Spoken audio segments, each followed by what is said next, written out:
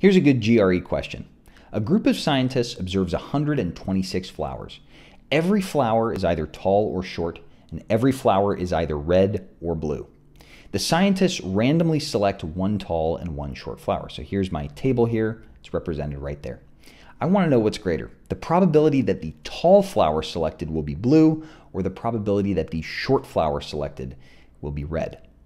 A lot of people look at this and say, okay, well, I want a tall blue flower, 4 of those, and a short red flower, there are 25 of those. Clearly, quantity B is going to be greater, right? Because 25 is greater than 4, but not so fast.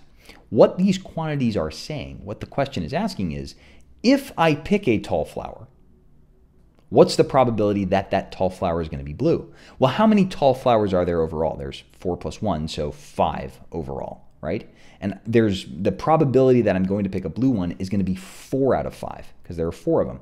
So 0.8, right? The probability that the tall flower selected will be blue is going to be 0.8.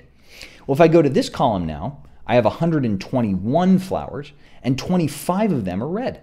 So what's the probability that I'm going to pick a red flower? Well, it's 25 out of 121, which is, I don't know, a little less than 25% or way less than 25%. So clearly quantity A is going to be greater here. For more GRE tips and tricks or to sign up for my live online course, follow the link on my profile.